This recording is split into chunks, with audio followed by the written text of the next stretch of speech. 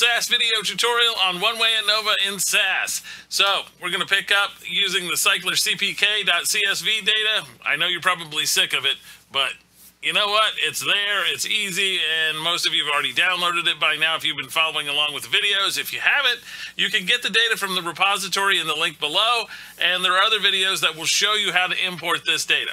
Okay, so first thing we're going to do is I've imported this into my work directory. It's in the file called cycler. I look at it. Now what I'm interested in is, are there differences across treatment groups? And we'll just look at CPK4. At the last measurement, did the treatment cause any differences among the treatment groups? So this is pretty easy to do. So what we're going to do is we're going to do a new procedure, not PROG, but PROC GLM for general linear model. The data we're going to use is going to be our cycler data. Now we're going to have a statement in here called class, and this is going to be the same value as our treatment. So this is what we're looking for differences across. And we're also saying class is another way to say that this is actually groupings and not an individual value. We're going to do model, and our output is CPK4. That's what we're interested in, equals the treatment. Now, if I simply run this and then quit, because sometimes SAS doesn't like to quit, we will get our output and we can quickly look to see if there are any differences across treatments. Now, this video isn't going to tell you how to find them. It's just going to tell you if there exists any differences. So let's give this a go and see what kind of information PROC GLM will give us. Okay, so the first thing you see is PROC GLM created us a side-by-side box plot, which is going to be really, really handy, okay?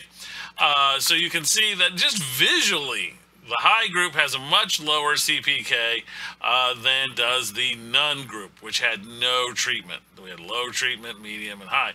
So it doesn't look like medium and high are that different, nor does it look that low and no are very different. But it does look like the other two, there's like two groupings here that are different. Okay, so we can actually come up here and check this because we have an Anova table, and what we're interested in is the Anova table here, which for all these Anova tables are exactly the same because it's one way. We're interested in this p-value right here. This p-value is telling us for our null hypothesis that all of them are the same. So each and every mean is the same for CPK1, CPK2, CPK3, and CPK4, versus at least two of them differ. So from this, you'll quickly see that the p-value is extremely small, which would indicate that differences do exist across these treatment groups. Okay, so let's go back here real quick and put a little bit of information in here. So for a one-way ANOVA, our hypothesis for this particular data and is going to be H naught, which is our null hypothesis, and I'm just going to call these mu1 equals mu2 equals mu3 equals mu4, and each one of these mu's corresponds to the mean for each of the treatment groups. We had a none, we had a low, we had a high, and we had a medium. Okay, the alternative is at least two differ. Okay, you have to have two to differ. So at least two mu differ. Okay, so that's what our alternative hypothesis is. This runs this.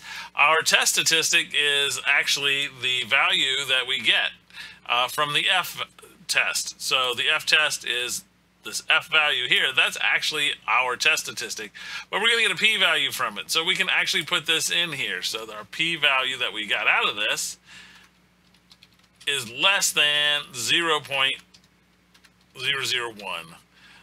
So this implies, by almost anybody's level of significance, that there do exist differences across the treatment group.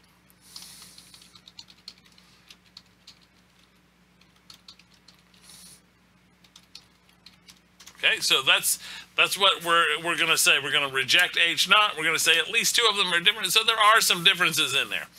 Now, this doesn't tell us where those differences exist, and that's what we're going to do in our next video. So just stay tuned and watch the next video.